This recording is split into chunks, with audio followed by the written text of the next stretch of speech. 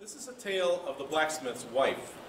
Now, the blacksmith of this village was a mighty, mighty man, tall, dark of beard, with the occasional sparks that would land, because even in those days there were fiery beards at times.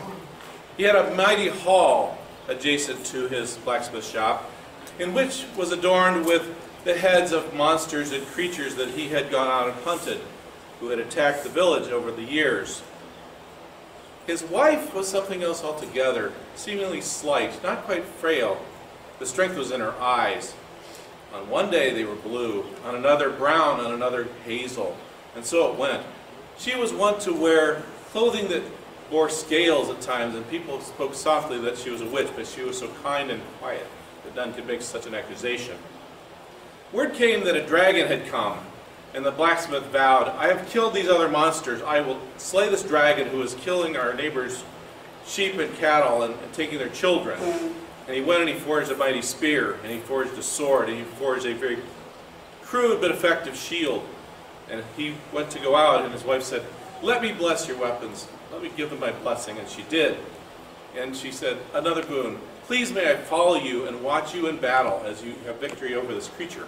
Of course, and I will keep you safe, but keep at a distance, good wife." And they went out. And the creature was in the field. The dragon is devouring cattle and scattering the villagers.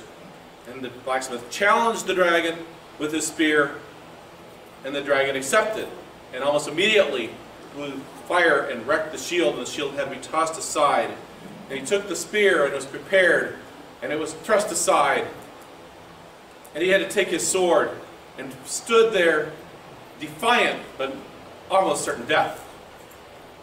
And the dragon struck him down and was preparing to eat him.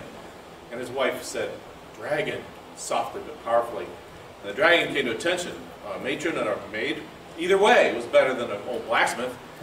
And he approached, and he breathed fire to crisp this woman to death, and she stood unafraid and untouched. And he smote at her, and she thrust the strike aside and struck him down, and he was unconscious. She took the blacksmith's sword and struck off the head of the creature.